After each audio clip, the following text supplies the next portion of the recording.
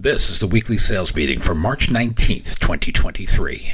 My name is Chris Fleming. You can reach me at chris@cdmediaconsulting.com or go to our website at cdmediaconsulting.com.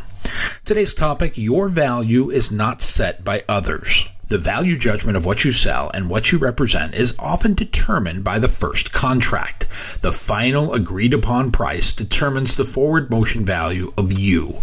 In a perfect world, that value can be set by the seller based on the perceived value of the goods and services.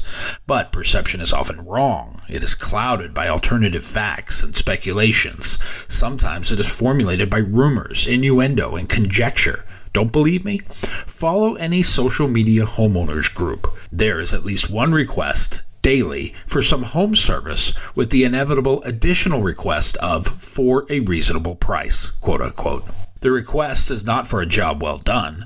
The request is not for proficient and timely completion, only for that price the homeowner deems reasonable. The truth is that the homeowner has no idea what the job should cost and what it takes to be done correctly, only what they are willing to part with to solve the problem. And here lies the rub. It is not steeped in value, but only reduced to cost.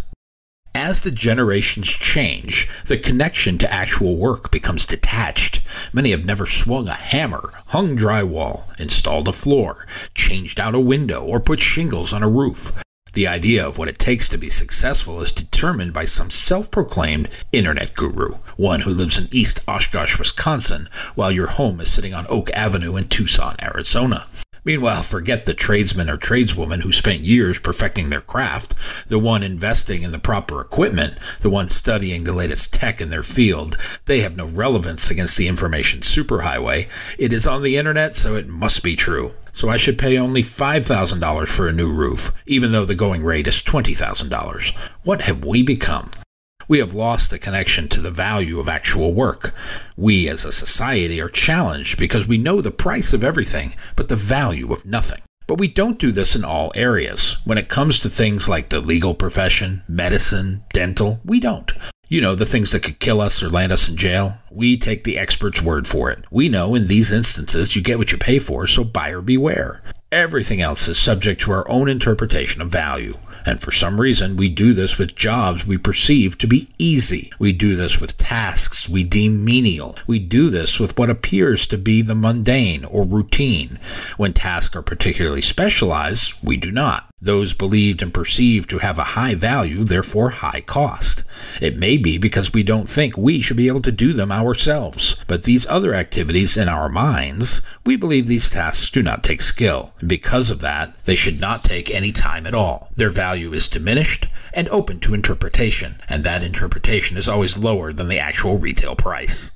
It is a lot like politicians. We all know the world of politics is sketchy at best, but when it comes to voting, individuals all fall in the same trap. It is the other guy who's the problem. My candidate is okay. Everyone else is trying to cheat the system. Why? Because your choice aligns with your own narrative. And then our cognitive biases take over. We mask over all of their flaws because they align with our personal narrative. That has value. And then we defend that position no matter if it is right or wrong, because we declared that is the one we like. And since we declared it to be so, it is the most right. Everyone else is wrong. Our candidate has a ton of value to us because they align with our thoughts about the world, and that value is worth a lot to us.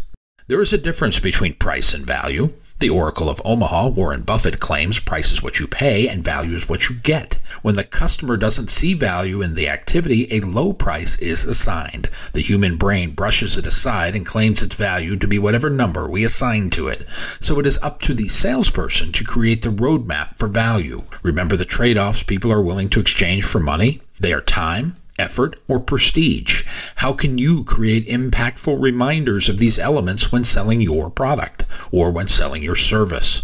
How can you connect the dots for the customer? When you are able to draw the pathway to value, the price becomes secondary to the usefulness or significance of the exchange. Humans will work to simplify everything, to reduce decisions to easy, so it is up to the salesperson to change the impact statement. Capitalism is based on two strong principles. One is prices are equal to value. High prices are equal to high value. And the second is the prices assigned to goods and services are, generally, fair. It assumes people are honest, and most are honest. There are a few who are not. But we live in our own bubble world, one where prices assigned to goods and services are fair for everyone else. But we are special.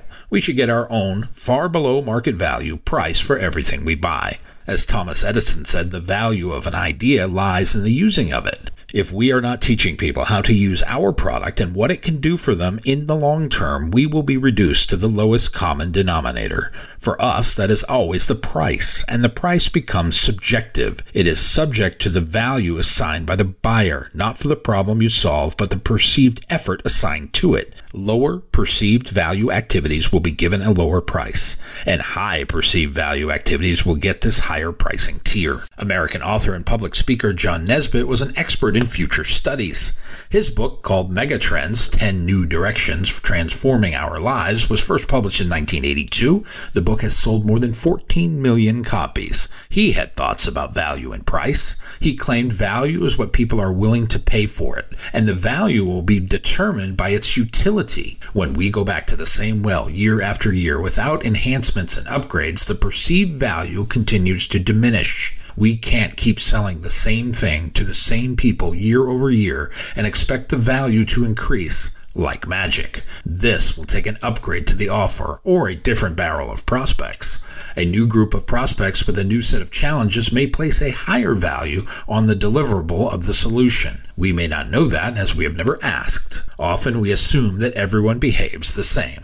With existing customers, we have to enhance the offering. It means either we find a new problem to solve or need to fill, or we enhance our product offering to open ourselves up to a new audience group. This is our challenge, to make our product or service part of the need for our customers, thus increasing its value. Without need, the value is diminished and often predetermined. Here is where retailers have an advantage. They know when a customer shows up at their place of business, there is a declared need. That customer is shopping for something. In outside sales, the declaration is less obvious. The declaration must be defined by the seller, and it gets defined by the seller by creating a value proposition for it, by making it solve a problem or fill a need, thus giving it a valuable function that is exchanged for money. Many in outside sales fail to recognize their own value. Their motivation is only to make the sale today. They fail to think about the long-range value proposition.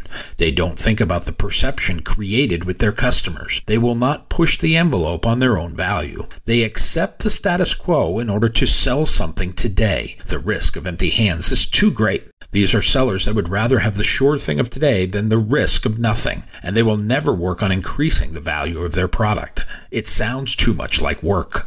But if we don't push the value upward, it has only one other direction to go.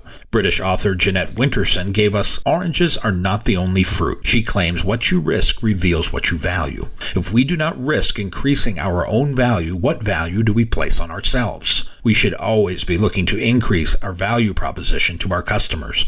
Otherwise, better, higher-priced options could replace us at the value table of life.